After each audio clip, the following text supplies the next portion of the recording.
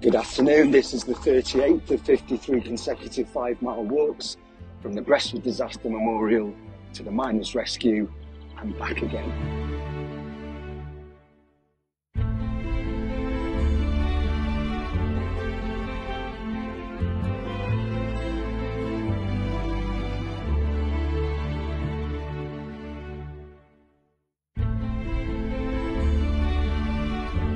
Someone else I've been in contact with is my old friend Scott, or C Scotty on Twitter. Scott and I go back a long way. We played for the mighty Box Park Albion, champions of the Wrexham and District Under-14s League in 1987, with goats such as Simon Mason, Darren Dutton and Kev Waugh. Scott, as a result of these films, has been looking into his own grand story, Hilda, who lost her 2 older brothers in the Wrexham disaster, and she's pictured here in her World War II Land Army uniform.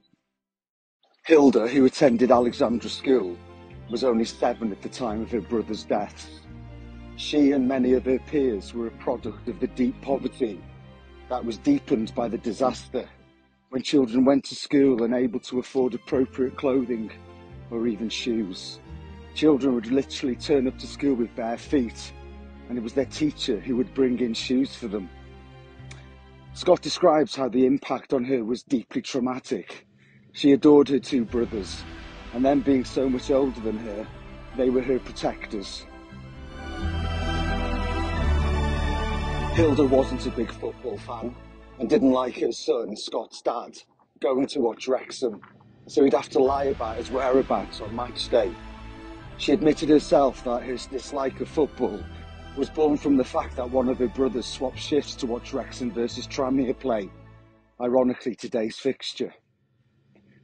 Her brothers were James and George Davis from Farndon Street in Wrexham, and in another reminder of how close this disaster still is to us, Scott's dad was named after James.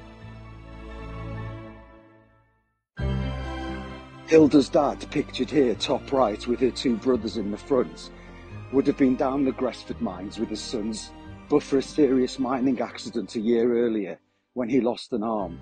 Consequently, he had a job on the top.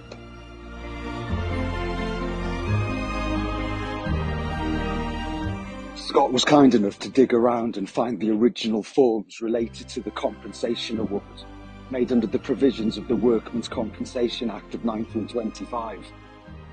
This is separate from the Relief Fund and was set up to provide recompense to workers in certain classes of employment in the event of injury or death.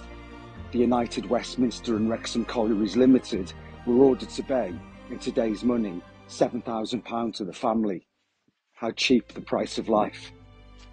While the mother received compensation for James, nothing, at least initially, was awarded for the death of George.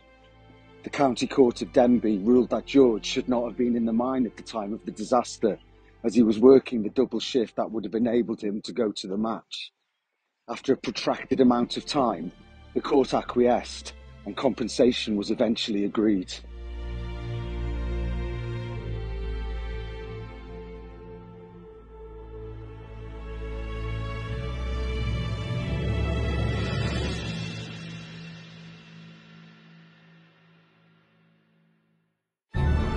This walk was dedicated to George Phillips, Herbert Phillips, John Phillips, John F. Pickering and Charles Powell. Today's song is Do You Ever Remember by Molly Drake.